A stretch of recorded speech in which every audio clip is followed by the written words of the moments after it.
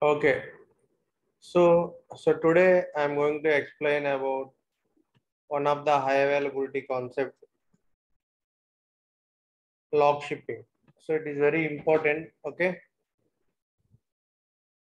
so first of all, what is log shipping? So how it works? First, we'll know the points theoretically, and then we'll move on to the practical, how we can configure and these things.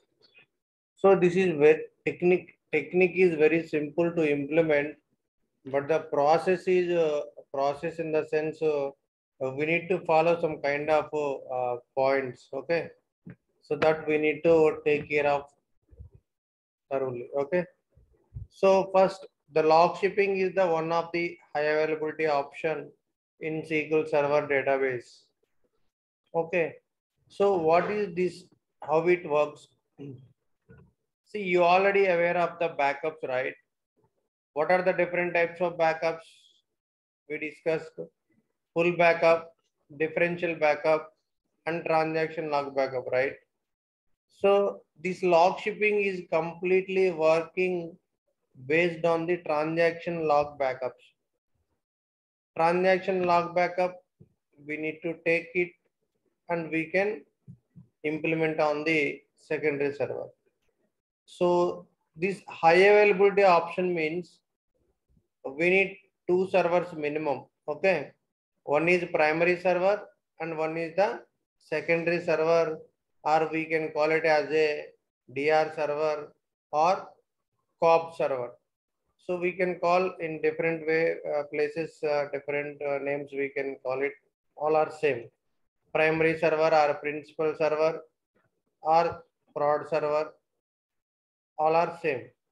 Secondary server or COB server or DR server, all are same. So when coming to this, how it is working, it is completely based on the log files, transaction log backup files, taking backup on primary servers and restoring on secondary server. So in the meanwhile, we have some steps. We need to follow that steps. We need to configure those things. Then how it works. So let's come to the first point. Log shipping is the one of the HA option. The log shipping uses the log backups on primary server continuously and applying on standby. So this is the another name. We can call the secondary server as standby. Okay, the next one. So the log shipping is warm standby. There are the two options: warm standby and cold standby. Warm standby means we need to make it manually on secondary server, and if we get any kind of disaster happen on the primary.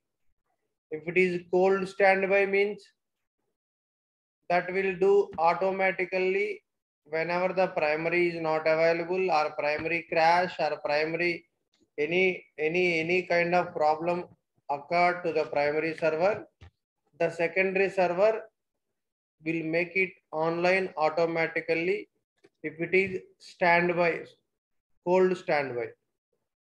If it is warm standby means if primary server crash due to any reason, we need to do some manual process to make secondary server coming to online. Okay, that is the meaning of warm standby and cold standby. Okay, the log shipping comes under warm standby. So it should not come automatically secondary server coming to online. In case of anything happen to the primary, we need to do some kind of manual process. So there is no much manual process, very small process that we need to do. Next, very important thing, the log shipping involves the log shipping technique involves 4 main jobs: backup job, copy job, restore job, and alert job. So alert job is obviously just we can triggering the alert in case of any above 3 jobs are failed. Backup job failed, it will throw an alert. This job failed, If copy job fail, you're throwing an alert. Restore job fail, throwing an alert. The alert job will be there in by default. That is no much focus on that. The main thing is the three jobs: backup job, copy job, and restore job. The entire log shipping is completely depends on these three jobs only. Any one of the job got failed, your log shipping will not work. If backup failed, backup not happen. If backup not happen, copy not happen. If copy not happen, restore not happen. So if the backup fail, the remaining two automatically fail. So first, for example, if backup is happened, so copy, if any problem to the copy, again restore also will fail. If backup done properly, copy done properly, maybe some restoration fail. So that only we need to troubleshoot. So anyway, this is completely depending on the jobs. I think you got the point right. If it is working on the jobs means we need to take care of the agent service. We need to take care of the MSDB. So if those two things are there, then only jobs will work. If jobs will work, then only log shipping it will work. Here in the log shipping, all of the dependency is more.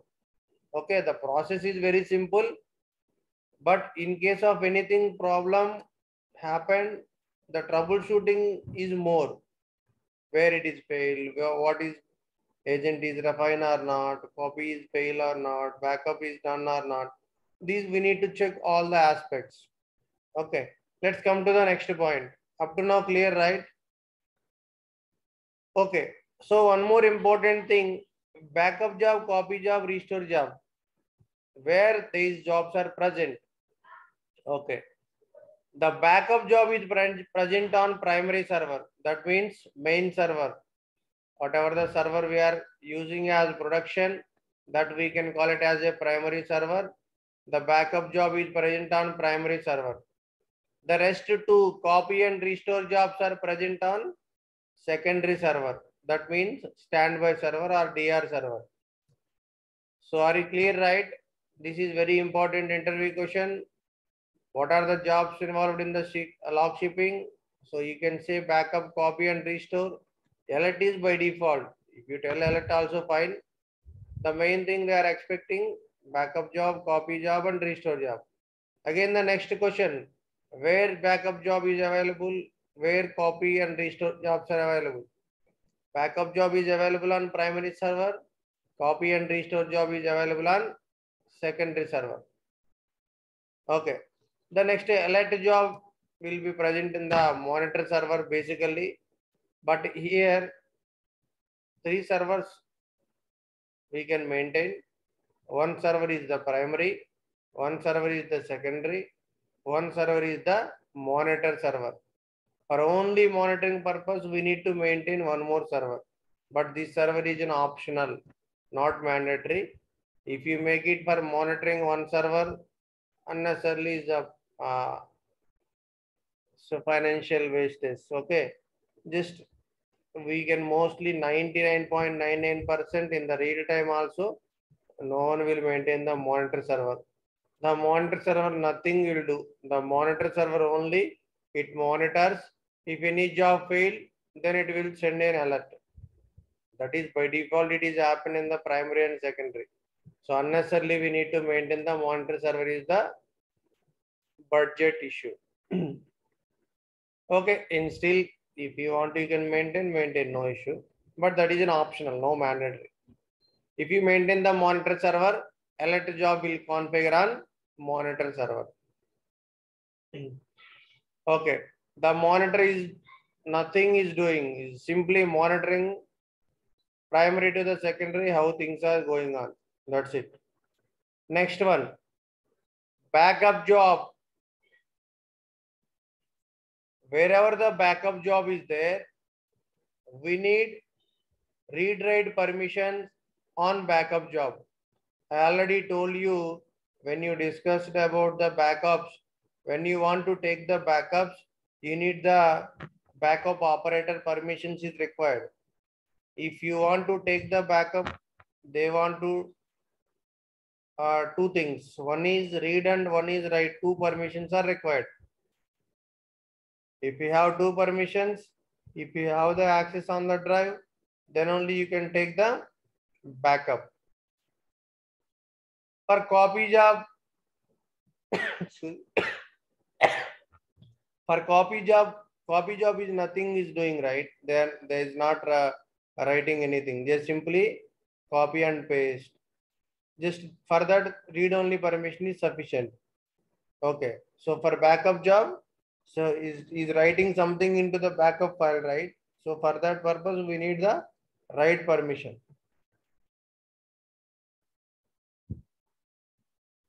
Okay, that basically those things are will there automatically, but we need to cross check.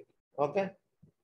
Next one, log shipping. Why means we know already.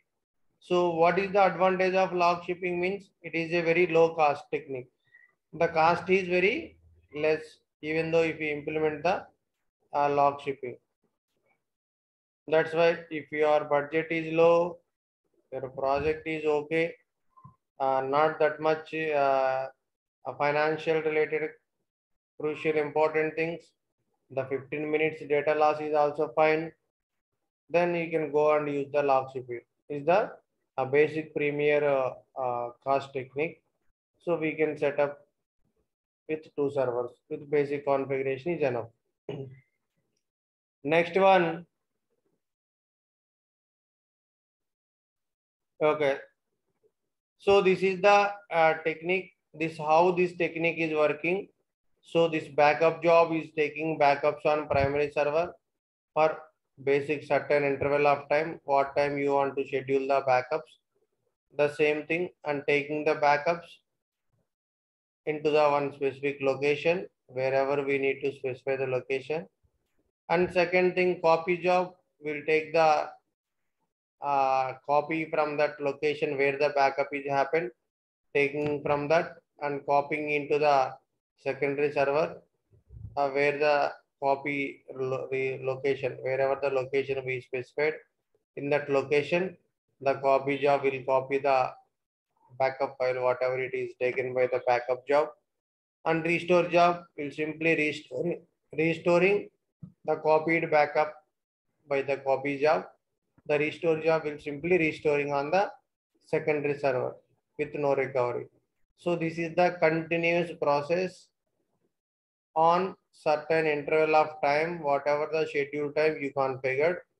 By default is the 15 minutes. If you don't change anything, by default, the backups will happen on every 15 minutes. If anything goes wrong, there will be a chance of 15 minutes data loss in log shipping. So this is the basic fundamental theoretical points in log shipping. So again, it's very simple. The log shipping is one of the high availability option. It ensures to make the three jobs are basically involving backup, copy, and restore.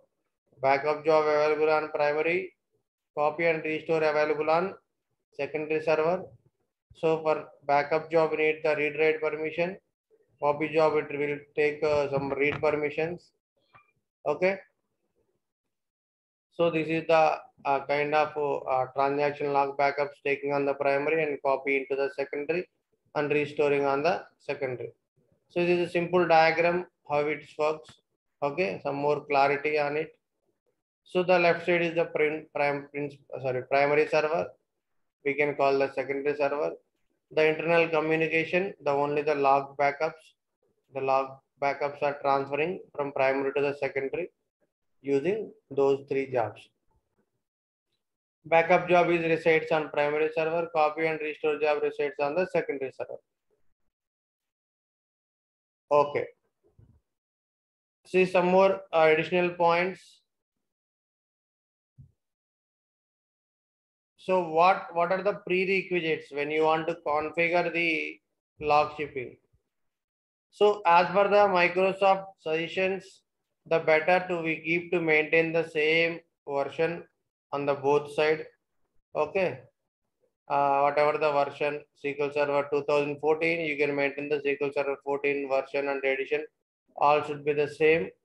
Okay, it should be the easy to maintain instead of different versions.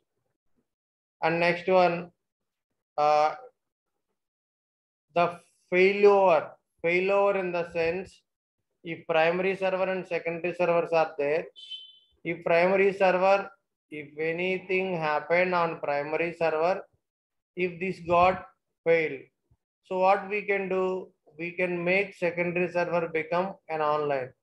The process of when the primary server came down, you need to make up the secondary server. The process is called failover. Okay. Whenever the primary is down, you want to make secondary into online. The process of making secondary server into the online is called failover process. So this is the one of the known terminology which is frequently using in the industry. Log shipping failover, mirroring failover, always on failover. Any failover means they are downing the one server and up one more server is called the failover. The downing of the primary server and up of the secondary server is called failover. The reverse process is called failback. Again, maybe after some time, your primary become online. So then your problem fixed. Then you need to back it to the reverse. You make it the failback. Failback means came to the original position. Okay, right? And one more important thing, when you want to configure the log shipping, this is the database level high availability. Okay, almost anything is the database level only.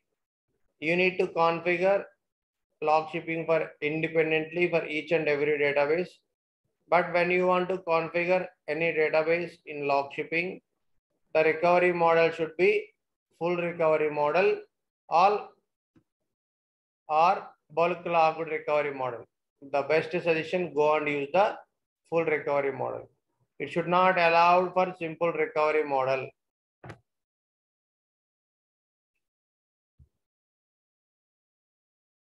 Okay, that is about the some basic. If some more clarity on the internal operation, the above diagram is simple. That when you see the current diagram, this is some more internally when the jobs is also involved into the picture. The primary database, secondary database are standby. The backup job is resides on the primary server. Okay. So if no monitor server, the backup job is alert job is also present in the primary server itself. There is a one common common folder. Share means one common folder. We need to keep all the backups. For that folder, we need the read-write permission for the backup job. This is writing into this location, backup share. The copy job simply reads the backup file from the backup share and it's loading, pasting into the local server. The restore job simply taking from the local backup copied thing from by the copy job, and restore job will restoring on the standby. The monitor server is optional. If you want, you can monitor, otherwise not required. So this is the when jobs involved into the picture, this is the simple flow of the explanation. So that is the above diagram is the simple diagram. I got it right. This is the very important. How currently it is showing the same thing we are going to be implement. The primary database means primary server. Standby is the secondary server. There is a one common backup share. This is called one common location. That location should be accessible by the both the servers.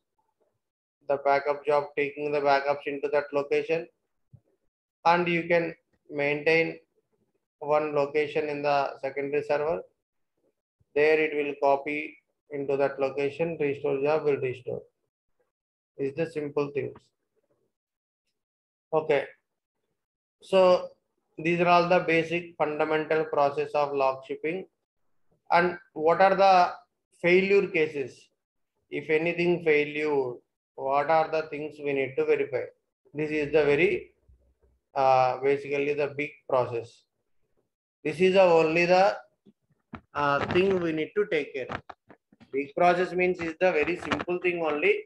But if anything goes wrong, we need to verify many things. We need to consider basically. There is a lot of chances of if any log shipping failure. So we should not go on straight tell that okay, this is the point. You can go and check. This may be the problem. But normally in other high availabilities, there will be limited. But in log shipping, the failure options are more. Okay. Why? Because it is depending on the permissions, it is depending on the three jobs, it is depending on the agent, it is depending on the recovery model, it is depending on the version, edition, so many things. Okay. Let's discuss one by one point. Okay. After this session complete, just please rejoin again. I will show practically. Okay. The first one, the job is disabled by anyone. Okay. For example, unfortunately, if the backup job, copy, restore jobs are there, right? If anyone job is disabled, so if job disabled, that is not working, obviously it will fail. Backup job is disabled, let's assume the backup is not happen, obviously the log shipping will be failed. Any job, okay? So that we need to verify it. First thing, all jobs are working fine or not, we need to check it. Next one, backup share permission. Okay, so initially we given the permission. Later point of time, maybe OS reboot or some kind of internal operations, maybe that folder got deleted or maybe some permissions got denied. So again, we are unable to take the backup into that location. So we need to check the permissions problem. See, basically, every time we need to verify all the things means no. These are all the reasons to fail the log shipping. Maybe any one of the reason, there will be a chance of failure in the log shipping. But if you got failed, any error, we can able to see the error directly. You can go and check the error. You can directly go the troubleshooting directly. No need to troubleshoot all the points for every time. If job is disabled, you can verify in the job is disabled and you got error and you can verify and fix it. No need to check the other all the possibility cases. But these are all the possibility cases. There is a chance of log shipping failure. Next one, there is a space issue. Okay, for example, you are taking the backup on some location. A location means there will be in drive, right? Maybe G or H or I or any drive. Maybe that drive got full, so your backup is not able to take. So maybe that is also a reason to fail the backup. Next one, SQL Server agent is stopped. Maybe the OS rebooted or someone stopped the agent service. Then obviously if agent stop, nothing will work. Backup fail, restore fail, copy fail, everything will fail. Maybe any server in primary or secondary, if any service is not working, then your agent is not working, then log shipping will fail. Next one, see, basically these are all, we should not do anything in the wantedly. This will happen unexpectedly or by mistakenly. Okay. Next one, manual log backup to in case of LS break. So for example, already log backup is going on, right? Log backup is working on sequence number, LSN sequence number, log sequence number. So if anything, if you took the manual log backup, so LSN chain will be mismatched. So your log shipping will be break. Already backup job is taking the log backups. There will be one sequence, but you wantedly interrupting that backup job and taking one more log backup. So obviously the LSN chain mismatch. For example, you took the manual backup at 8 o'clock. already 7:45 backup job was taken. You took again 8 o'clock. Again, backup job is also trying at 8 o'clock. Maybe whoever is completed first, and the next lesson number will be get mismatch. You are not copying that your manual log backup into your backup location. That will not copy into the secondary. That will not restore. So obviously the LSN mismatch will come. Your log shipping will break. This is the common mistake happened everywhere. They forget the log shipping was configured on the database. There are some reasons they are taking backup. So this is the common issue we need to find out. Next one, recovery model is basically full or bulk. Maybe someone is change it to the simple. Obviously, this will also cause to the log shipping failure. Maybe any permission issue to the any job. Okay. So again, the network issue, maybe both the servers are communicating through the network only. If network is not properly happened, so there will be a chance. This is also frequently coming. Next, this we are not doing anything. We simply mail send to the network team or Windows team. We are unable to connect to the so and so location, so and so server. We are getting network issue. Please work and fix the issue. They will fix and come to us. We are not doing anything. Okay. Next, maybe anyone change the recovery models. Maybe service accounts. Service accounts also very important. Are you creating your own service accounts or using default service accounts? If you create your own service accounts, then you need to take care of that service accounts where you configured. So if you delete that service account or if you denied the permission for the service accounts, the log shipping will be again problem. You use the same login for log shipping configuration. You delete that login, so there will be a problem, right? So if you use the default, then it's fine. But in the real time, mostly they will create the own service accounts for better security. So maybe any backup is corrupted also, same problem will come. Maybe sometimes time zone issues between the one server to another server. One server is in IST time zone, one server is in BST time zone, or different time zones. We need to take care of the timings, right? Backups is working on the timing schedule. If timing schedule means we need to take care of uh, timing zone as well. By default, just we need to cross check. So these are all the some basic information about the log shipping. So please rejoin again.